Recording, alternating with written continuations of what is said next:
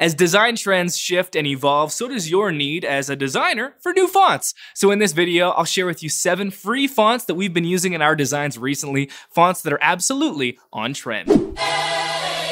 Well, hey there, and welcome to Pro Church Tools, the show where in 10 minutes or less, you're going to get a dose of tips and tactics to help your church share the message of Jesus, while we try and navigate the biggest communication shift in 500 years. I'm your host, Alex Mills, joined as always by the boss man, Brady Shearer. We've talked in recent episodes, Alex, about the design trend. It's most on trend right now, brutalism My design. least favorite of all time. Most definitely. Purposefully breaking the rules of design. Yeah. Why? Well, because Gen Z has decided that their chosen way to rebel is through design. Isn't it hard, though, like as a creative, a designer, or a photographer, whatever it is, when the collective trend in a different way than your like preference? Isn't it hard to like adapt your designs to follow the trend? I find that at least in my own, like, I don't love a lot of these fonts, but I think that we need to be using them because they are consistent with web brutalism. And so I've had to stretch myself to find creative ways to use them, but I found success doing it.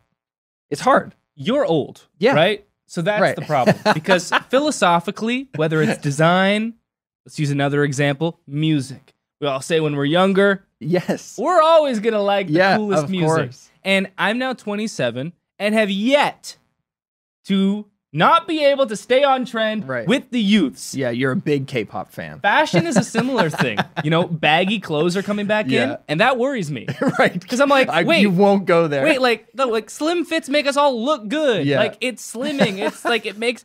Why would we all just wear giant bags? Like, this We've is been not there. It didn't work. 2001 NBA draft. Like, we don't need to go back to this. Yeah. And with music, it was tough, you know? When 50 Cent was the number one thing, and, you know, that was what was popular, I was like, great, okay, I'm into rap. Yeah. And then we all went to house music with LMFAO and Calvin Harris. I was like, great, I'm into that. And then sad rap became popular. And, again, Gen Z being like, yeah. Nothing's worth being happy about. I'm so sad. You wouldn't believe how sad I am. And now, you know, it was tough at first, but I found a way. Yeah. And I'm going to find a way with brutalism. And me too. I'm going to hang on. I'm committing to it. I'm hanging on. Yeah. I think I could make it till at least 35. And we're going to share 7 fonts, all of which are free. For nonprofit and personal use, we have used each of these fonts in recent designs, and we will show you those design examples as well. Number 1, this font is called Coder's Crux. If you have ever done code inside of a code application, you recognize, you can see in your mind's eye what that font looks like. This font emulates the font that you would use in code. And so we used it on a quote post, a social media video, the quote from Elizabeth Elliot. I think you provided this quote. Yeah. It says, God has promised to supply all our needs. What we don't have now, we don't need now. And we put this on the beautiful backdrop of Yosemite National Park. And just slap some code font on it. Why? Because there are no rules! And we will purposely break any rules that exist to stop your scroll and to earn your attention, to share the message of Jesus with you. Yes. Which is why I'm disappointed in you and your unwillingness to share the faith with others. I said I'm willing. You're prioritizing your design over Jesus himself. I'm willing, but I'm weak. Well, where you are weak. The These Lord fonts are strong. And my love for brutalism design is strong. Secondly, the second font on our list is called Inconsolata. It's like inconsolable, which is how Alex feels about these fonts, but at the end it says la la la la. Yeah. Inconsolata. All these will be linked in the show notes so you can find them. We use this on a quote post as well.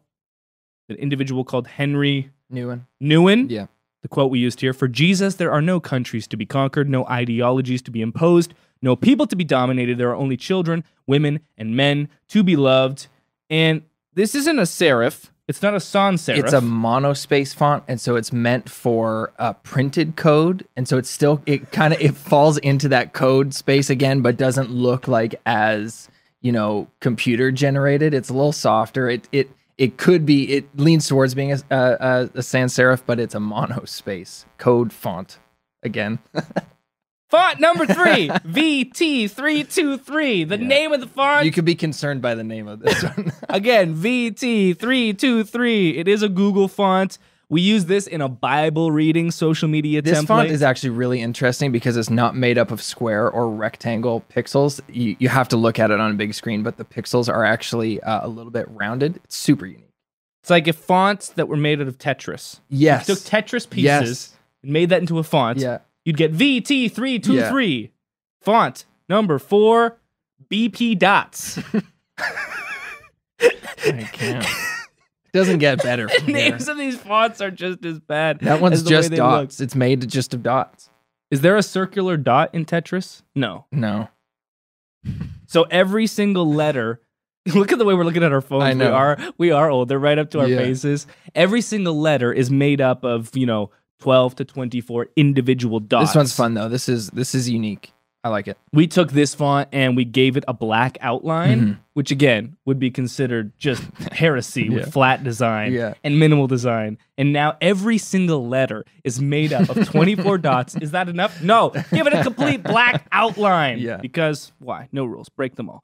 Font number 5, finally, a normal name, Jeffries. And there's a light at the end of this tunnel because this font is nice. Yes, this would be a font that you could use in a more traditional way. You could use it for a headline probably. It is a little bit quirky in that it is a little rigid. It doesn't have nice smooth corners. Yeah. It's kind of like, just a little bit jagged on the edges. But we use this for a simple coffee post. Hey, if you could have coffee with one person from the Bible, not Jesus, who would you choose and why? And that type of post just didn't warrant an aggressive, ugly font. Right.